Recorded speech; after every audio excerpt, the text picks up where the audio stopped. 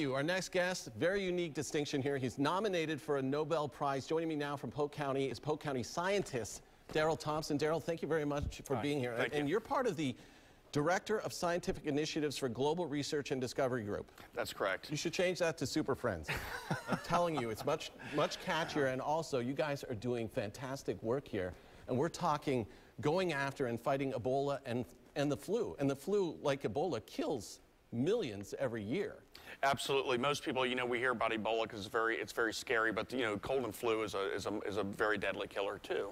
Okay, so how does it work here? Because it's not, this is like we were talking before when Bill was doing the weather. This is more than just washing hands. You're actually going after it and trying to prevent it. Yes, what we do, we're a forward research team, and our job is to identify new and useful drug candidates. And we're using a high throughput method. And we found a natural compound that inhibits a molecule called hemagglutinin. And that's kind of like the handshake. The molecule actually has to attach to the host cell so it can download its genetic information and infect it. Well, this effectively inhibits it. It works so well that it very significantly inhibited Ebola's ability to infect new cells. So what we're talking about is this thing will actually grab hold of that Ebola cell and prevent it from attaching onto something else. That's correct. There's a little bit of a pocket, almost like a handshake, and it just puts something in the hand so it cannot complete the handshake with a host cell. Now, to me, this sounds like it has other possibilities here in fighting other things. What are you working on?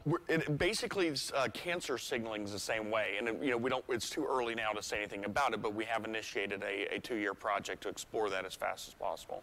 And you're from Winter Haven, correct? Absolutely. How many other people from Winter Haven right now nominated for a Nobel Prize? My business partner, Dr. Joe Aaron's going to be here. He's nominated as well with me, but other than that, I guess that's all I know. That's absolutely fantastic that you're in our area here, and I thank you very much for being here and doing the research that you do.